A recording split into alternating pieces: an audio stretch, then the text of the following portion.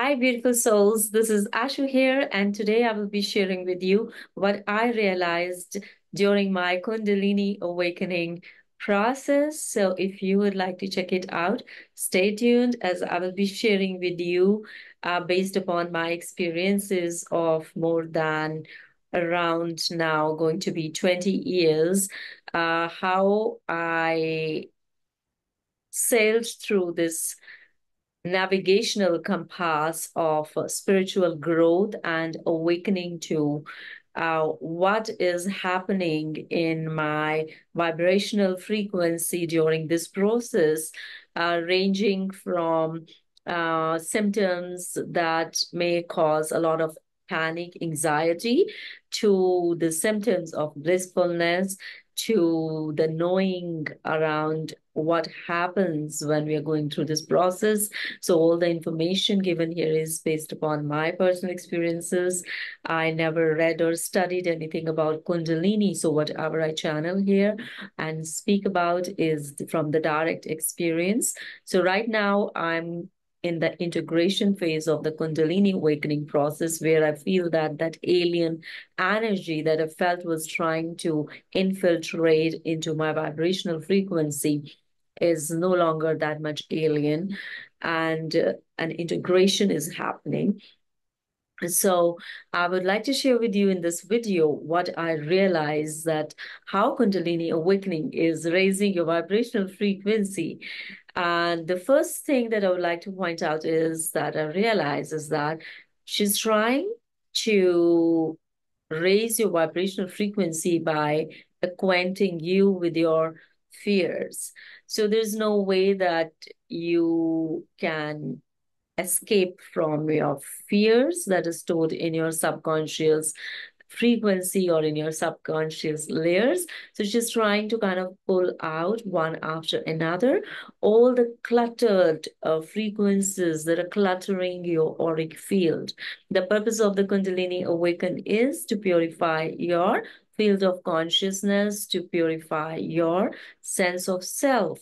So if you have watched my other videos, I do talk about depersonalization. I talk about conditioning, because this is what this energy is doing. She's trying to decondition all those knots, all those twists in your system that are the cause of disease, that are the cause of any kind of emotion, narratives, beliefs, ideas from your system, which are separating you from the supreme frequency of aligning yourself with highest universal energy of co-creation that wants you to experience united consciousness, that wants you to experience one consciousness.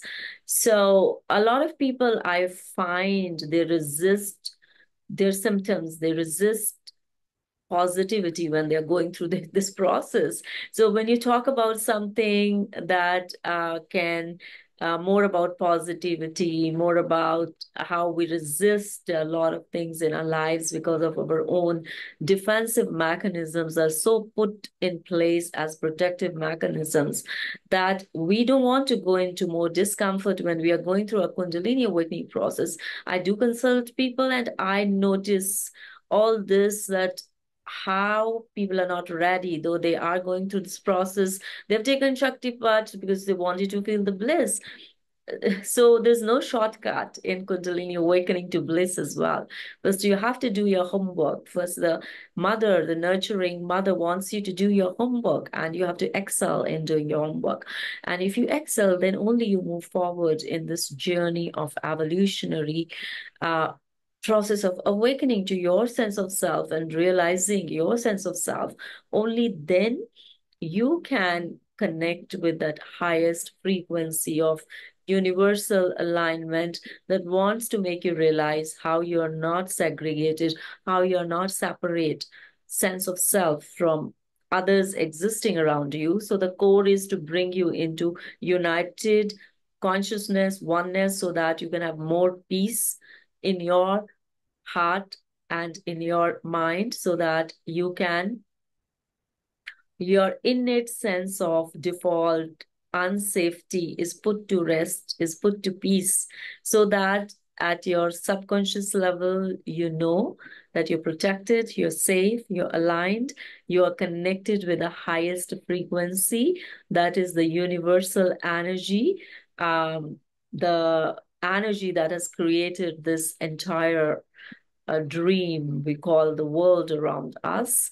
So, this is an energy of ultimate peace. This is an energy of ultimate love. That is an energy of ultimate connection with your sense of self that vibrates at a higher frequencies of love, light, and laughter.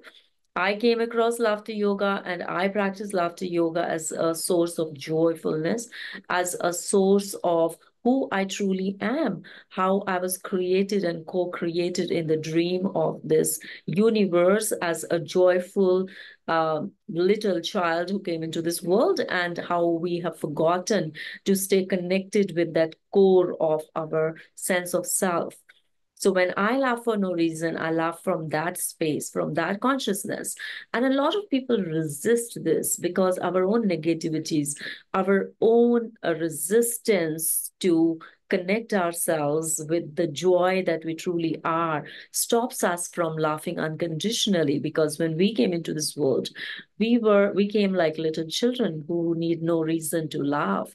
So if you can connect with that space within your heart, within your mind, where that little child in you is still connected from a space of innocence, from a space of peace with the universal aligned energies, there is nothing better than that. So that's what I realized, because I think I was destined to realize it, because my pain pattern, the chronic pain pattern I started experiencing after my Kundalini awakening, lasted for more than 14 years.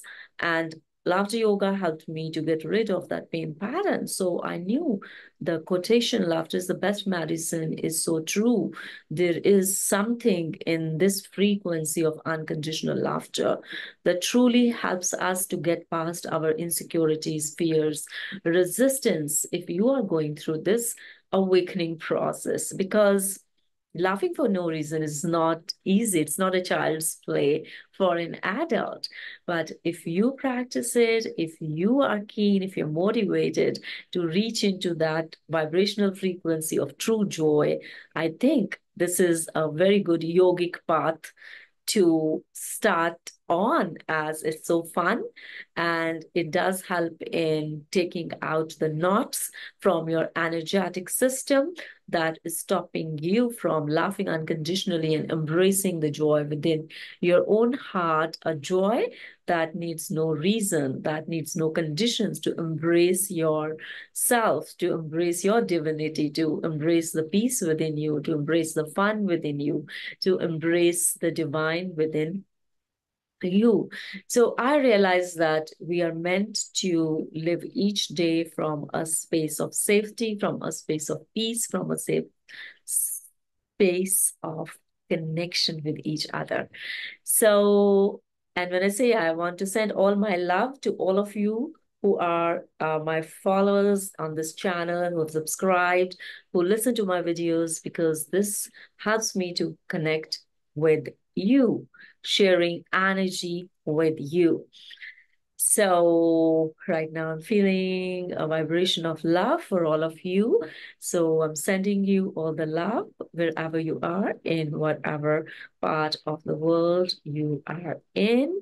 Lots of love, lots of love, lots of love to all of you as we stand united in our consciousness. So I realized that each day must be lived from a space of connection, from a connection that comes from a safety of how I belong, not only to my family, but I belong to a larger universe. I belong to the larger group of people, and I have a purpose to serve that larger group of people. And that can only happen when we let go of our attachments, which are fixated on a very narrow boundaries our sense of self has created out of our defensive mechanisms and out of the fear-based thinking. So, my friends, I think I would like to stop here. I feel like stopping here. So I will stop here as I just spoke what wanted to come through today, through me to you. So I'll see you soon in my next video. If you have any question, then do let me know in the comments below. And I look forward to see you in my next video. Till then, you keep smiling, laughing, loving, and accessing the peace within your own heart. Love you all. Stay blessed. Bye.